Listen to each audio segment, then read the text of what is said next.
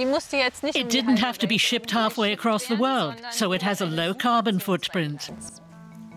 Karin Beese and her family are always talking about CO2 emissions. They live in Berlin and want to reduce their carbon footprint. They believe that to save the planet, they have to start at home.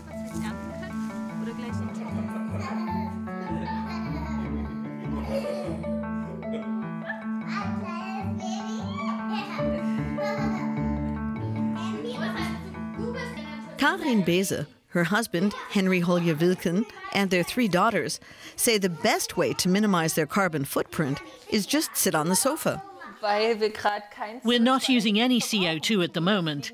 We're not flying anywhere, driving anywhere, buying anything. We're not consuming anything. But they can't spend their whole lives being couch potatoes.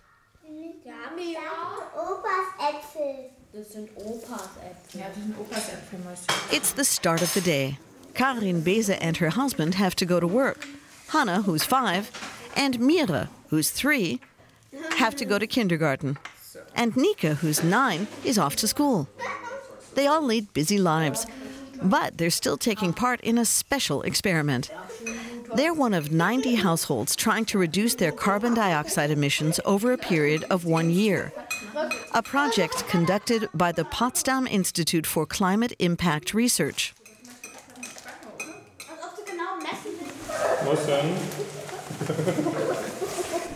What are you doing?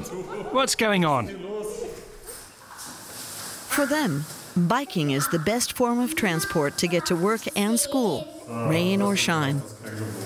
Driving produces too many greenhouse gases.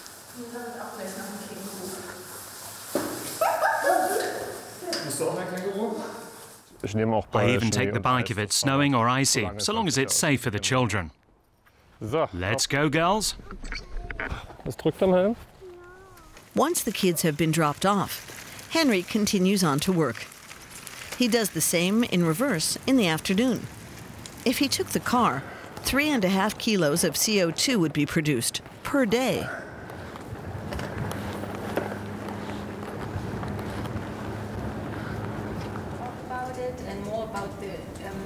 Karin Beese tells some European journalists about her experiences during the experiment. I'm the guinea pig, but I'm an ambitious guinea pig. My husband, he's rather interested in measuring, and I'm really ambitious. I say, okay, we want to cut by 40%, we want to reach the climate targets. All households participating in the experiment are trying to reduce CO2 emissions by 40% compared to the German average last year. This means making some tough decisions. Their quality of life should be maintained. They want a variety of people.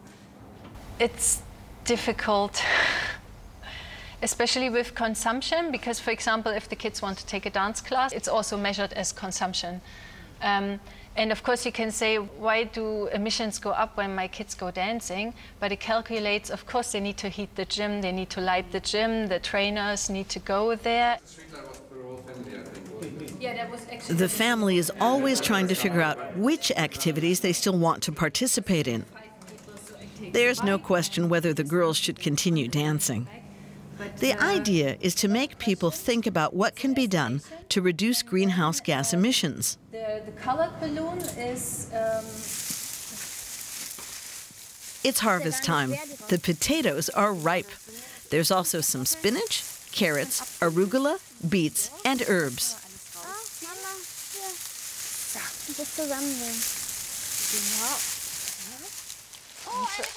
Oh, there are some here. And here's one. Exactly. You can take them and put them in the dish. Hang on, Nika. You have to be really careful. Gardening is also a way of reducing the family's carbon footprint. I can feel it. Wow! Wow, a big one.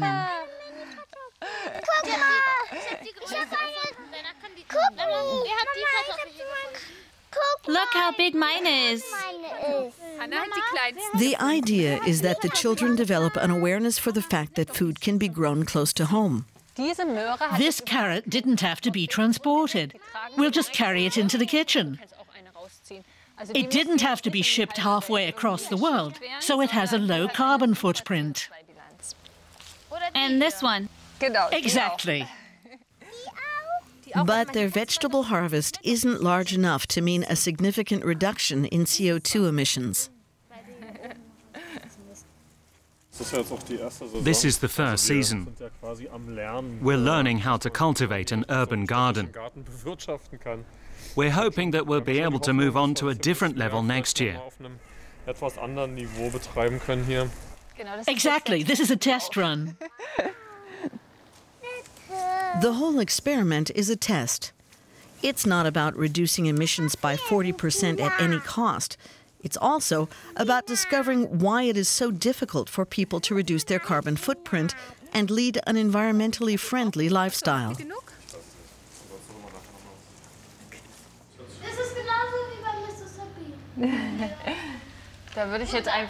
I'd say plus 4.5 kilos.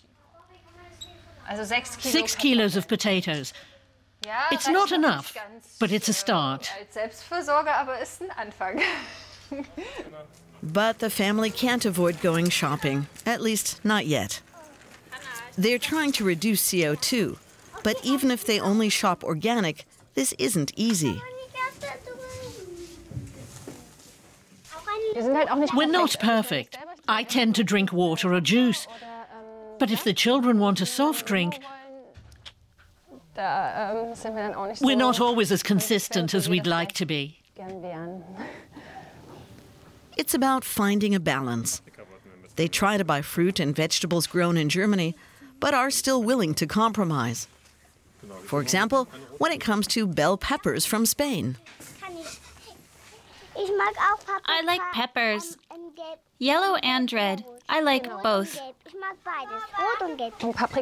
Peppers are quite healthy. There's a lot of iron in them. And because we don't eat meat, we eat more vegetables in autumn and winter.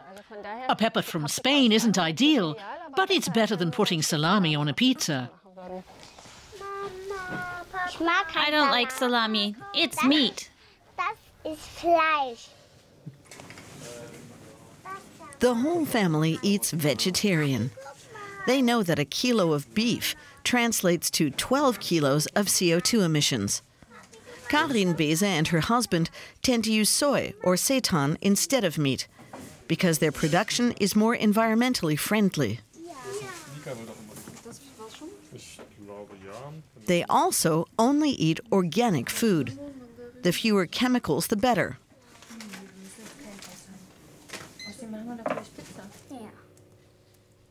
The whole family loves pizza. They used to get it delivered, but that's over now.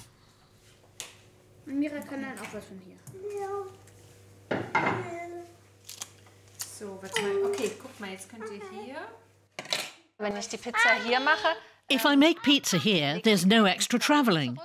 A driver doesn't have to go anywhere. And of course, we can decide what ingredients we use.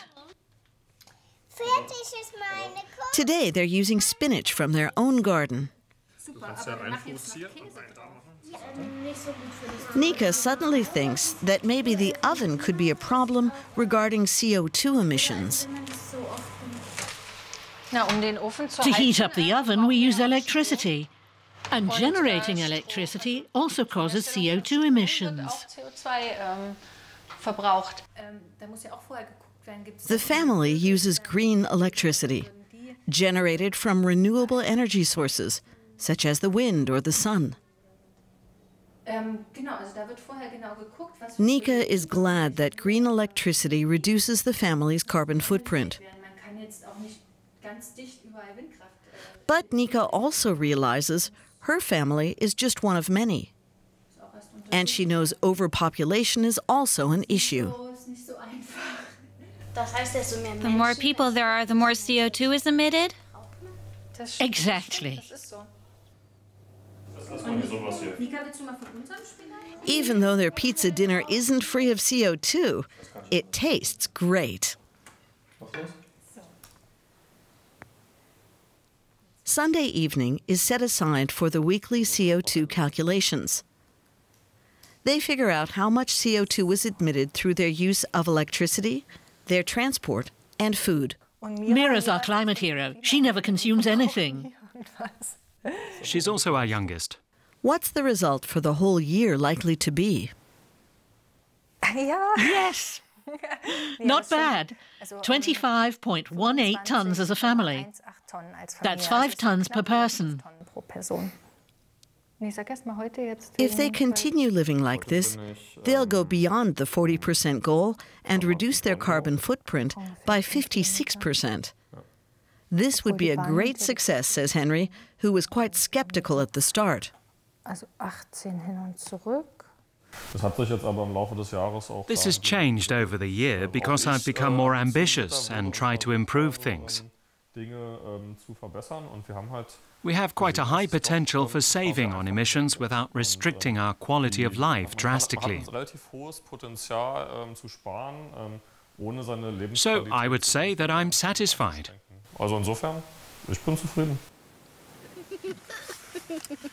Holidays are also part of the experiment. Karin Beese calculated that less carbon dioxide is emitted when driving to Saxony than when taking the train to visit relatives. The last year wasn't just an experiment. I don't think you can just forget and carry on like before. That wouldn't work.